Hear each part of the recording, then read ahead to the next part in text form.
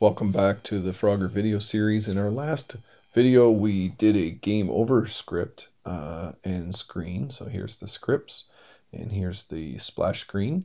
And in this video, we're going to create a start screen for our Frogger. And so all I did was literally duplicate this. So I right-clicked on Game Over and hit duplicate. And then I've already gone in and edited the text. So I'm just going to show that. Oh, sorry, I apologize. I should make that hide. So there's our Frogger script that will appear. I've got mine called Frogger. It says click the spacebar to play again. Thanks for playing my game. Hope you enjoy. So already here, I've got when the space key is pressed, hide this screen, this splash screen, and broadcast start a new game.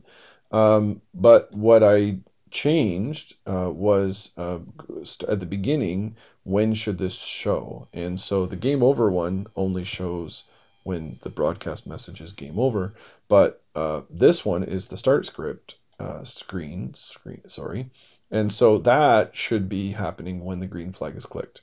So if you just stopped after the last video and didn't do anything, you all of a sudden discover your game doesn't work anymore because we had nothing to start the game.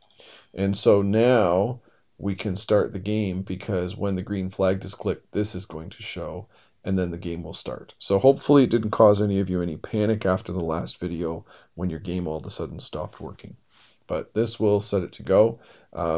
There's other kind of choices you can make. You can make it so that the level doesn't show up or the lives don't show up, but I'm not going to worry about that for right now. If there's a little overlap there, we can worry about that in a later video.